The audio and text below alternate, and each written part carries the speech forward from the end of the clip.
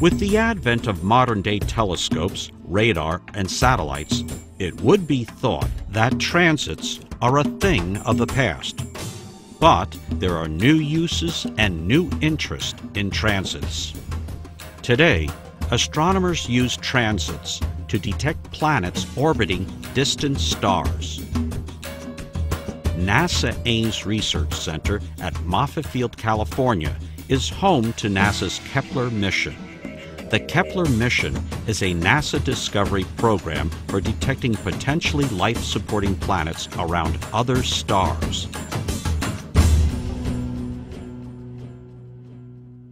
The Kepler mission uses the transit method, and that's a method that's been used here on Earth for really groundbreaking, important scientific discoveries, in particular that of Venus. For a long time, people understood the planets were spaced in a regular fashion, but they didn't know the distance. And so, at the time of Captain Cook and others, they sent missions to various countries to look at a transit of Venus to see what the distance was from the Earth to the Sun. And that measurement of the time it took Venus to go across the Sun allowed us to get that distance from the Earth to the Sun and make all the measurements that we know about with respect to the size of our solar system.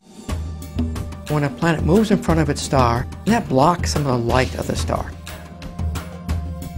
So we're measuring the brightnesses of about 150,000 stars simultaneously. And if any one of them dims, we measure how much it dims, and that tells us how big the planet is compared to the star.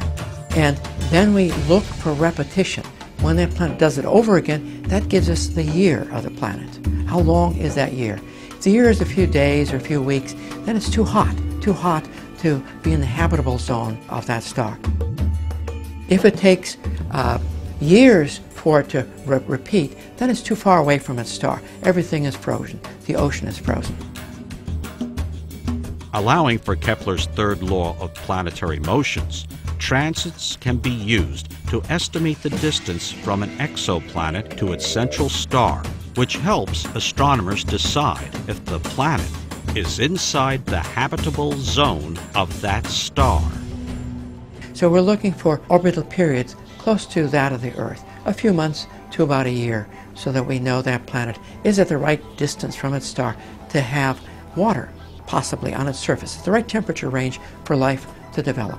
When I talk about a habitable zone, really what I'm talking about is a temperature range where water could exist on the surface of a solid planet, because if you have liquid water, we imagine that it's quite possible that you might be able to develop life. Whereas if the temperature is much hotter than the boiling point of water, we don't think life is likely to develop there. Similarly, if the planet's so far away from its star that all the water is frozen, the oceans are frozen, the lakes are frozen, again, we don't think life is likely to develop there either. So the habitable zone is sort of a temperature range that a planet would have if it's at the right distance from its star so that you could have water on its surface.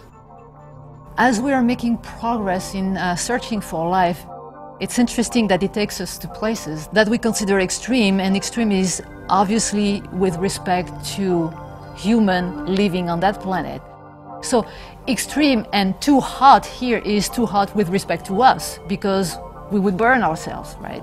But on Earth, you have organisms living in very hot springs, for instance, a temperature where you would scald yourself.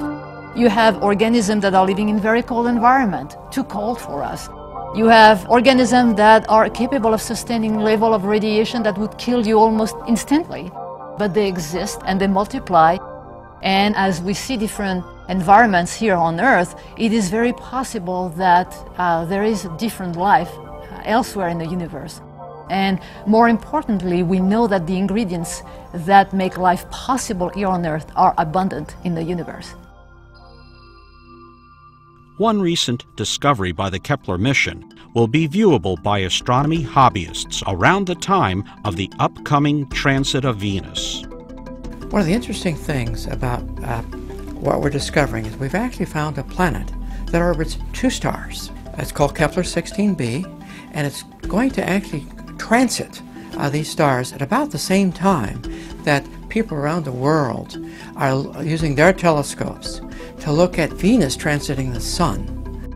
It's profound to realize that while people are looking at Venus crossing our sun, there is another faraway planet crossing a pair of suns at about the same time of the year. And in both cases, people can see this with their telescopes on June 28th. So, will we ever meet an alien? Maybe, maybe not.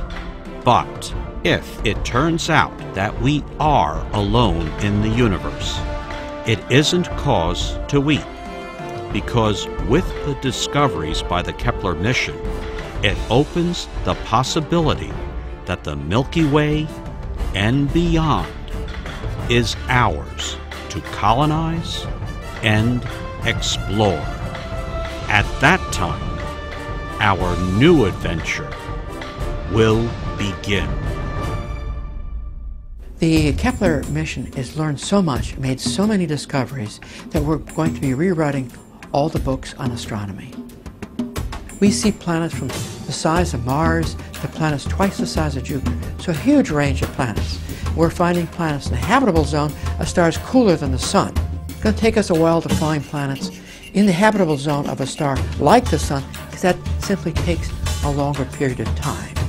The missions that we expect to follow on Kepler, for example, use the Kepler results to design the instrument that looks at the atmospheres of these planets to see if there's water vapor, is there CO2. But even then, even those missions are not likely to answer that question fully. We want to know, is there life? What kind of life is it? And that kind of mission will follow those missions. And they're probably missions that are built by our grandchildren, possibly sending television cameras to these stars to look. But right now, we're concentrating on this step, the step, are there other Earths?